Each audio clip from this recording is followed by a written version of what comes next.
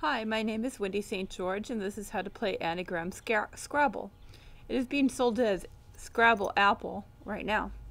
You take all the tiles out of the apple and place them all face down in between the players. Then everyone takes turn flipping over letters one at a time. The flipped over letters are left in the middle and near each other so that players can contemplate them all at the same time. Once one person thinks they can make a word out of the revealed letters, and the word must be at least 3 letters long, they yell out, "I see deal." D-E-A-L.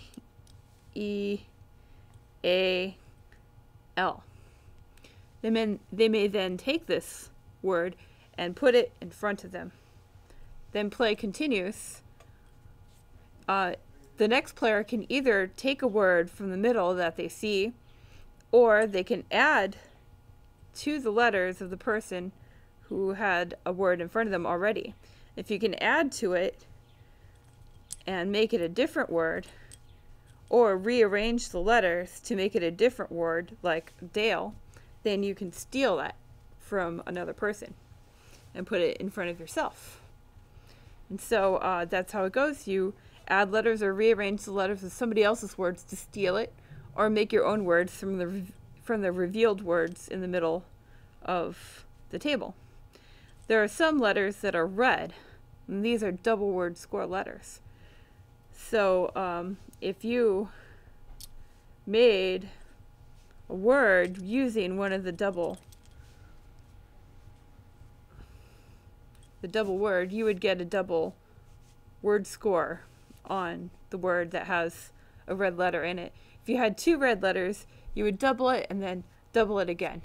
But having more than 2 letters does not give you any advantage. You can only double it and double it again.